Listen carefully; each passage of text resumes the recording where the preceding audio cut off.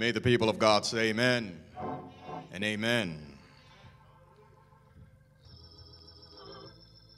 And I would be remiss if I did not say happy 2021. Thank God for, as we normally say, I thank God for him allowing me to see another morning. But this morning we can all say we thank God for him allowing us to see another year. Amen.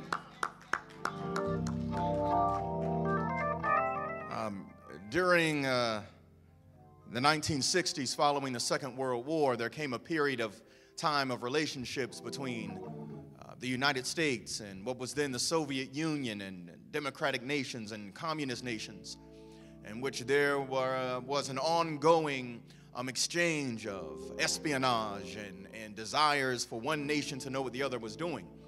And historically, this was known as the Cold War.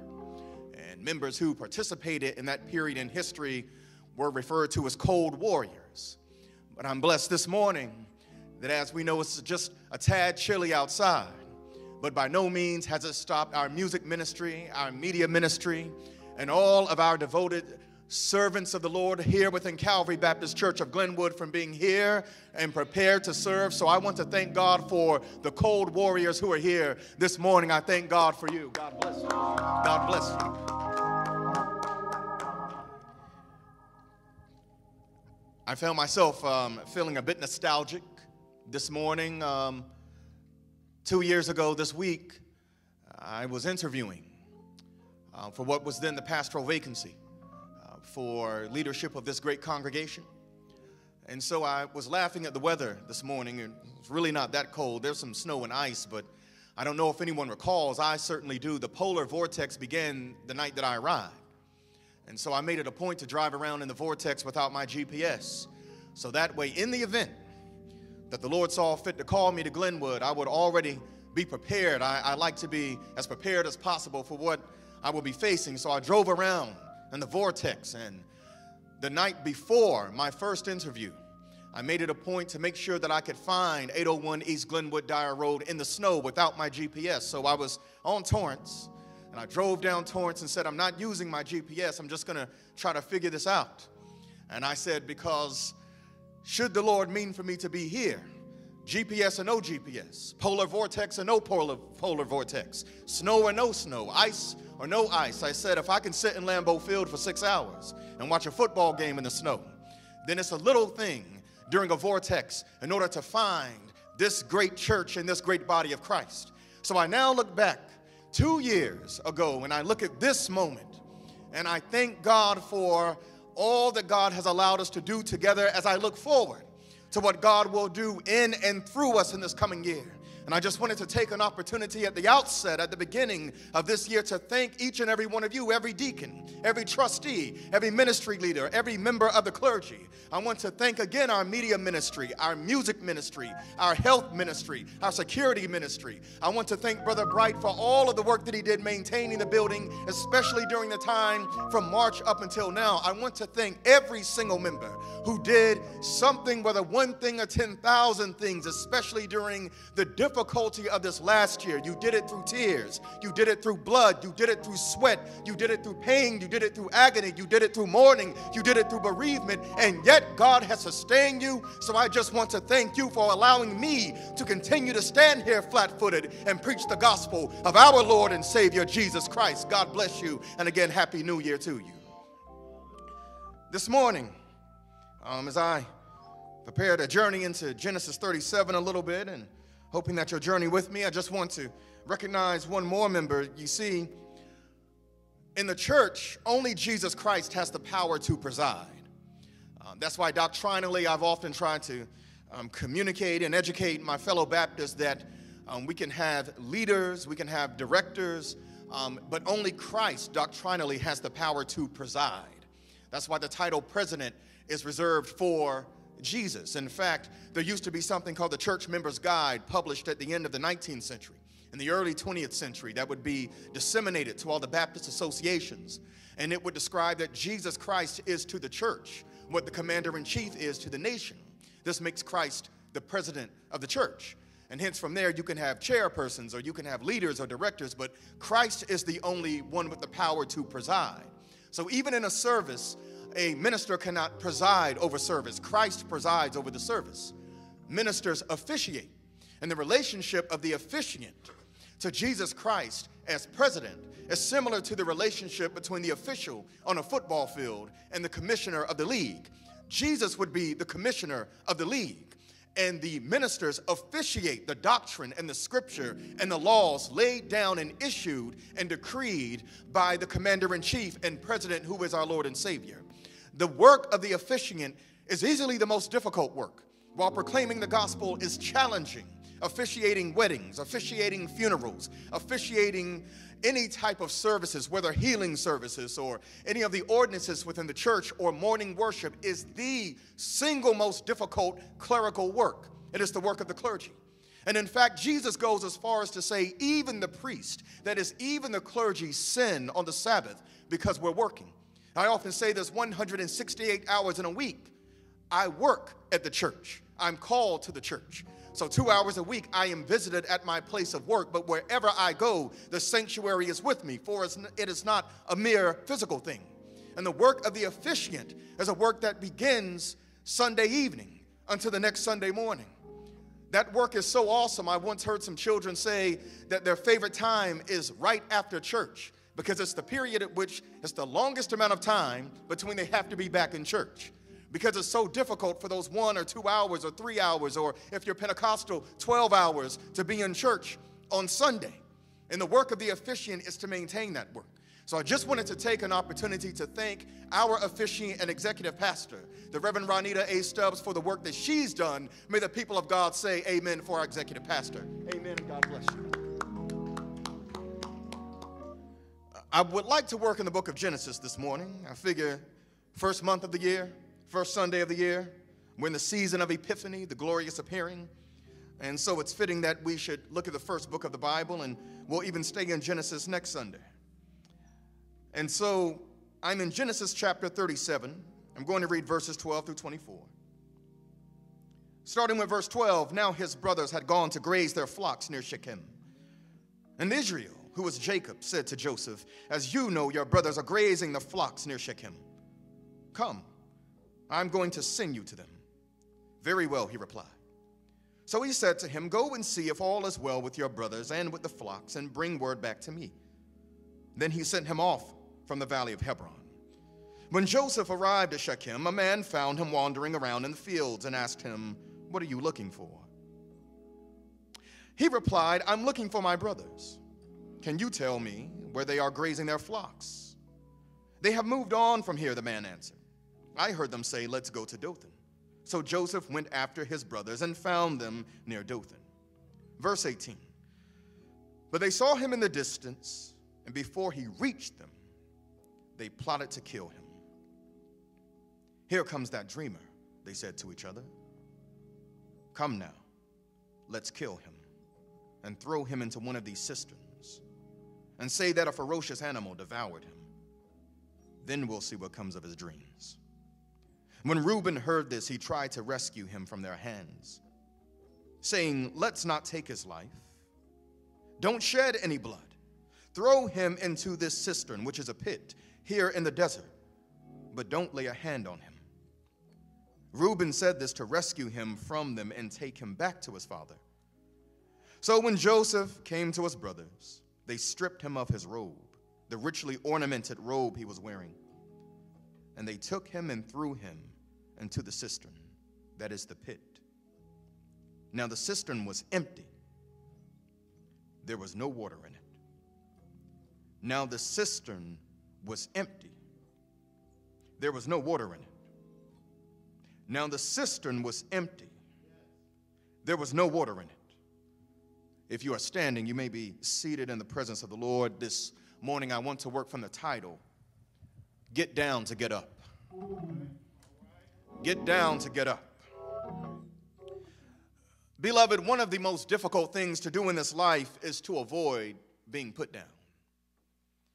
Whether it is being put down by words or by actions, whether it is rejection from family, friends, or foes, there are people all over this world that have resulted to doing things that they would later regret in order to avoid being put down. But we cannot avoid that. There's no way to avoid being put down or insulted if you're going to live in this world and walk in this life. No matter what we do, at some point we will be put down. No matter who we are, no matter where we are, we can try to do everything in our power to avoid criticism and to avoid being insulted, to avoid being disrespected, but at some point we will be put down. It's going to happen because that's unfortunately a part of life. And we find that in this text this morning. Many of us are very familiar with this story and the story of Joseph in general. And if nothing else, many of us know that this is the story of a gifted young person who draws the envy and the ire of his own brothers. When I first arrived, now 2 years ago, and I began working in 1st and 2nd Samuel, first beginning with Ruth, what I stressed then, and what must always be stressed when reading any part of the Bible, is there is no part of the Bible disconnected from either David or Jesus. Every narrative somehow connects to either David or Jesus, because both David and Jesus are in the Abrahamic line. And every scripture somehow connects to Abraham, because Abraham, of course, is related to the first man, traditionally called Adam.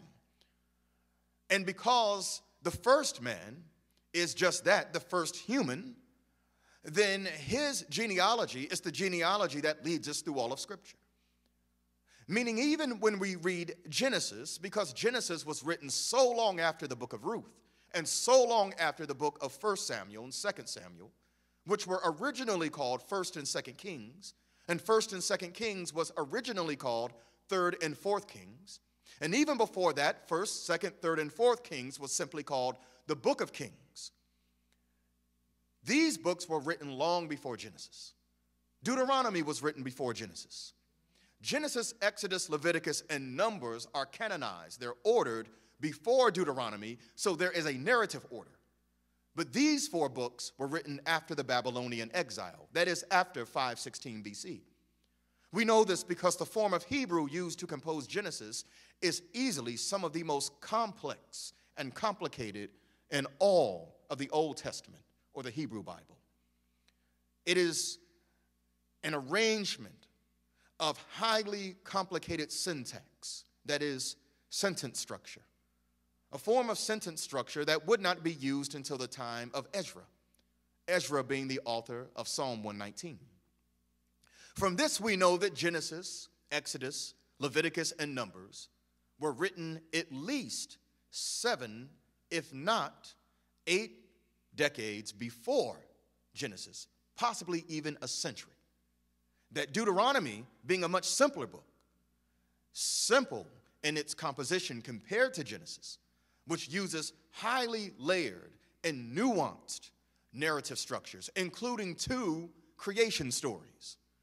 Genesis has 2 creation stories because Ezra and the Levites, who had survived the destruction and the besieging of Israel back in 722 BC, because these Levites were using complicated forms of a 22 consonantal Hebraic structure. Reading Genesis in English, all of this is not apparent. Reading it in Hebrew, it is immediately apparent this book was written long after Ruth. Ruth being a very short book, 4 chapters, very simple sentence structure, very simple storytelling. Meaning when we look at Genesis 37, it's telling 2 stories. It's, of course, narratively telling us the story of Joseph and his brothers. But this is actually a Davidic parallel. It is justifying how and why God tends to bless the youngest sibling in a family. It is the story of a young sibling who is working in a field, in a flock, who's the youngest of his brothers, despised by his brothers, who by way of being subjected to their taunts and to their evil, results in him being elevated to a royal status. So when we finally do reach 1 Samuel, it's the story of a young child, the youngest of his siblings, working in flocks, despised by his brothers, who, as a result of being subjected to the taunts and insults of King Saul and others, ultimately is elevated to a royal stature. It's doing two things at once, as all biblical narratives do. There's always a narrative, then there is what's called the historical or socio-historical implication. And then ultimately there's a third thing it does for Christians. Then it points towards what is called the salvific.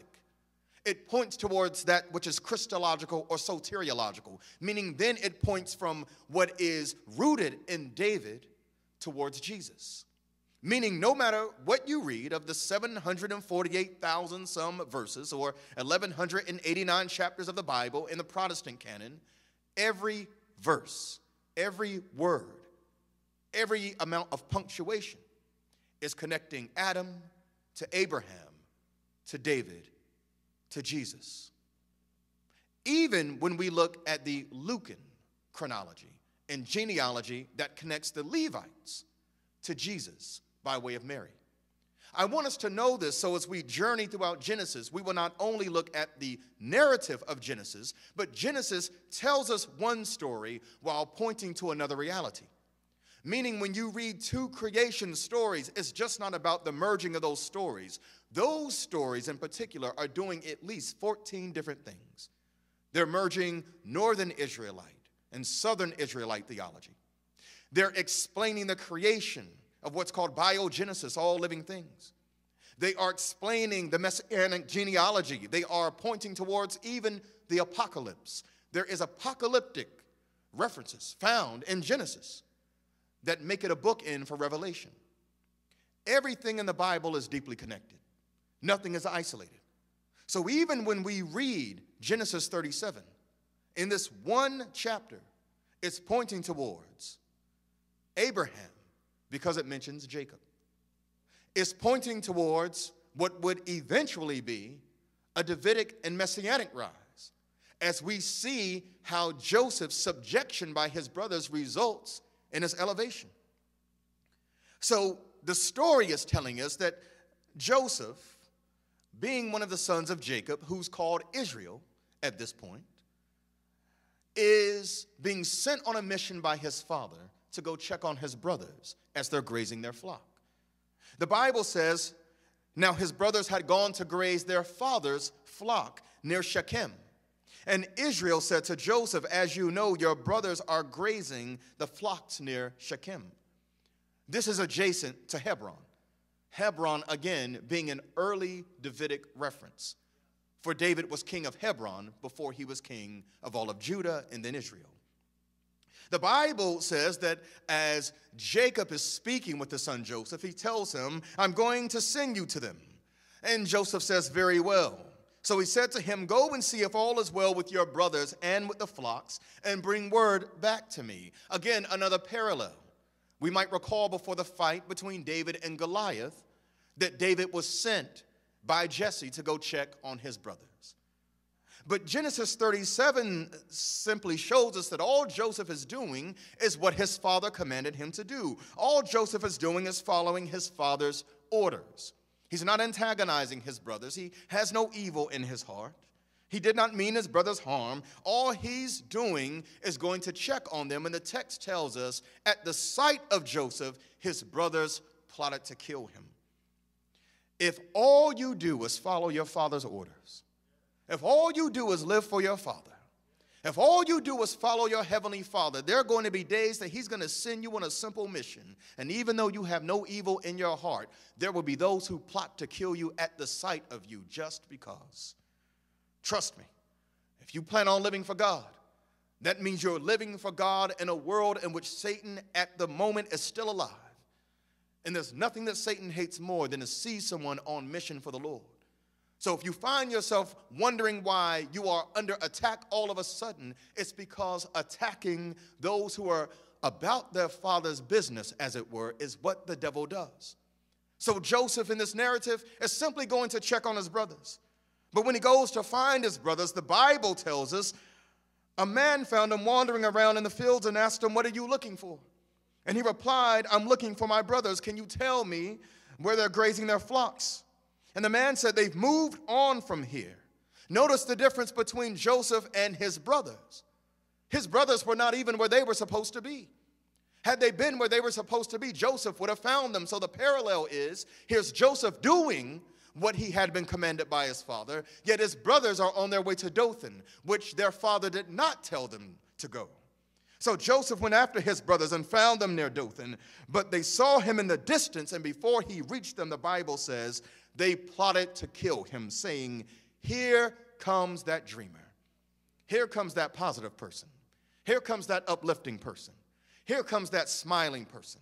Here comes that joyous person. Here comes that happy person. Here comes that person who's not bothering me, but because I'm having a bad day, I'm going to bother them. Here comes that Christian. Here comes that believer. Here comes that faithful person. There's something about goodness, unfortunately, that draws the deepest of evil out of evil people. And before Joseph can get to his brothers, it says, from a distance they saw him, and they plotted to kill him, saying, here comes that dreamer. They said to each other, come now, let's kill him and throw him into one of these cisterns. Because they knew what they were doing was wrong. They wanted to hide his body somewhere. A cistern. If you've ever read the book of Jeremiah, you've seen this word. You know that Jeremiah himself was once lowered into a cistern. Cisterns typically held water. Cisterns were places where animals went to get water. Cisterns were often dangerous places. They were often 10 feet deep. And here his brothers, his own brothers, are saying about their youngest brother, let's kill him and dispose of his body, which now means they would also have to prepare a lie for their own father. At the sight of Joseph, they are ready to commit murder, lie about the murder, and to go on living their lives as if nothing happened, just because their brother had a dream. And they say, then we'll see what comes of his dreams. That was their desire, to kill their own brother. But when Reuben heard this, he tried to rescue him from their hands, saying, let's not take his life. Do not shed any blood. Throw him into this cistern in the desert. Don't lay a hand on him. The duality of this is the tribe of Reuben barely survived the destruction of 722 BC. But there were some Reubenites who would have been alive when the book of Genesis was being edited and composed by priests like Ezra. So this is a reference to show that their ancestor was not quite as evil as the patriarchs of the other tribes. Reuben has a plan. He's not courageous enough to speak up for his brother and outright save his life, but he does want to, in a very beguiling move, to try to save his brother's life. What we see here, plain and simple, is that Joseph's brothers are setting him up because they hate him. Their hearts are filled with hatred and envy because instead of focusing on what they have, and they had some things, after all of them were patriarchs of what would become a great kingdom. All of them were the leaders of their tribes. All of them were the leaders of their families. All of them were descendants of Abraham and Isaac and Jacob. But that was not good enough because their brother had something that they didn't have. The worst thing is, if they had just focused on the wealth that they had and the blessings that they had, they would have realized that to bless their brother would have also brought more blessings to them. This happens in life. You will have people who will see that someone has something that they don't have, and instead of figuring out how can I help them with their dream, understanding helping someone else is a way to be blessed ourselves.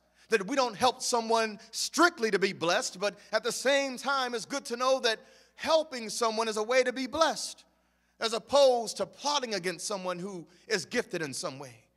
Because all of us have a gift. And if we would ever view ourselves from the standpoint of all of us have a gift for which we could be hated and despised, then why hate anyone else for what they have? So the Bible says when Joseph came to his brothers, they stripped him of his robe.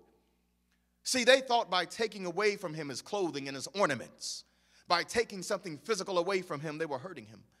They don't understand that the robe was only to indicate who Joseph is on the inside. The robe did not make Joseph who he is. He was born with the gift. And no matter what physical thing someone has or does not have, it has nothing to do with the gift that is given. I say to young people so many times in a world of peer pressure, some young people are made fun of for the clothes they have or don't have, for the car that they have or don't have, for what they drive or don't drive. But what's most important is that God gives something that can't be bought. God gives something that can't be stolen. If we focus on the gift that we're given, we will find that no matter what the world tries to strip away and take away, the world can't take the gift that God gives. And so the Bible says when they stripped him of the richly ornamented robe, they took him and threw him into a pit. They threw him into a pit. We've all heard the story before, but verse 24 is profound, but often overlooked. Now the cistern, now the pit was empty. There was no water in it. The Bible stresses there was no water in it. This is a very direct reference to a number of things. You see, water was normally in the pit. Had there been water in the pit, Joseph would have drowned. Normally there would have been water in the pit. But if there's no water in the pit, it means that the pit is dry. It means that Joseph landed on dry ground. He landed in a place in which normally he would have drowned, but he landed in a place in which it was dry and he could live. But not only that, when there was not water in the pit often would have spikes in it because those pits were used as traps for wild animals. But there were no spikes in the pit. Not only were there no spikes or water in the pit was also used to trap wild animals that would try to attack a flock. But there was no wild animal in the pit. The pit was empty. It's a terrible thing to be thrown into a pit. But at the same time, this minor detail is not so minor when we realize it could have been and should have been a whole lot worse. That pit should have had water in it where Joseph would have drowned, yet it was empty. That pit should have had spikes in it that would have impaled and killed Joseph, yet it was empty. That pit should have had a wild animal in it that would have eaten Joseph alive, yet the pit was empty. That pit easily could have been the last place on earth that Joseph would have ever been before being killed. And yet in a place that was meant for death, it was a place of a temporary holdup. Many times, beloved, we're going to fall in some deep pits in life. Many times, there are going to be people even that we love that will throw us in those pits. And for as bad as it is to be in a pit, for as bad as it is to be thrown down somewhere and put down, as bad as a pit could be, I thank God that if you're watching this message this morning, it means that your pit could have had some things in it that would have been the end of you. But your pit was empty. Yes, you were put down, and that pit could have been a whole lot worse. But at some point, you got up and out of your pit. It's bad that you were put down there. But had you never been put down, you would never be able to appreciate the blessing of being able to get up. It's a bad thing to be put down in a pit. But thank God there was no water in our pit. Thank God there were no spikes in our pit. Thank God there were no wild animals in our pit. Thank God that the pit was empty when we were put down. It's easy to take for granted the fact that our pit could be a lot worse. It's easy to take for granted that as bad as things are right now, they could be a lot worse. But the thing is, if you overlook the blessing of being in a pit is the very thing that sets you up for what's coming later.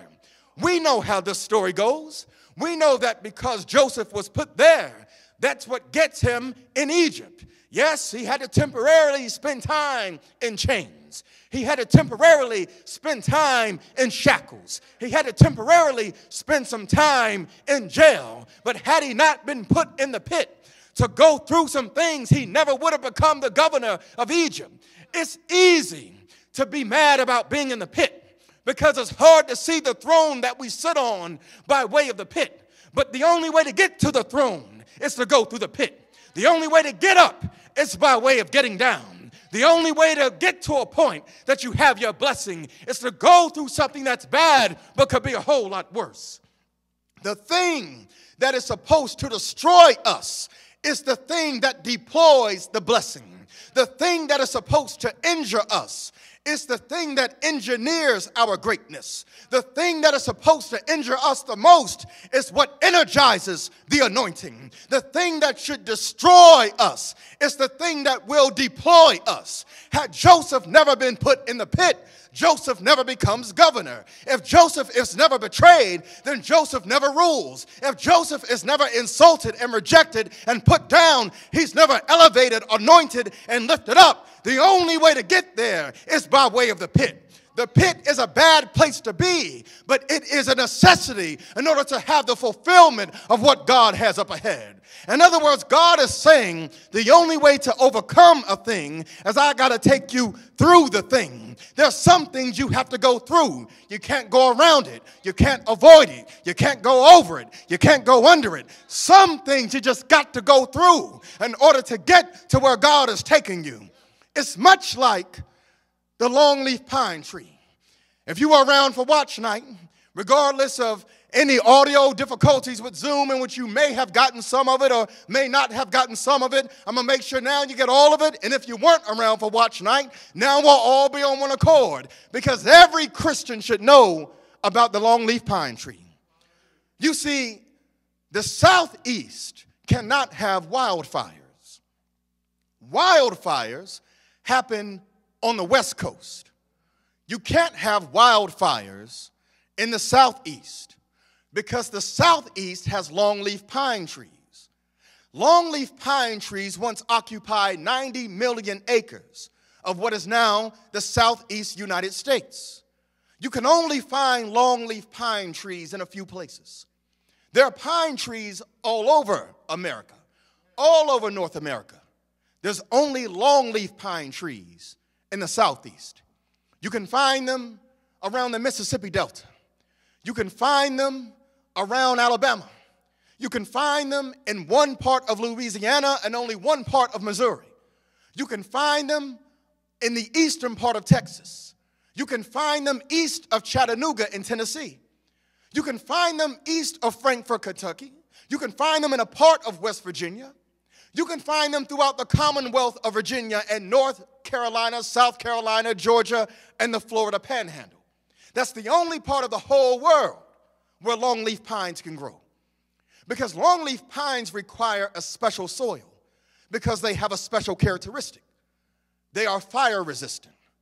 Longleaf pine wood does not make for good firewood because it cannot burn up.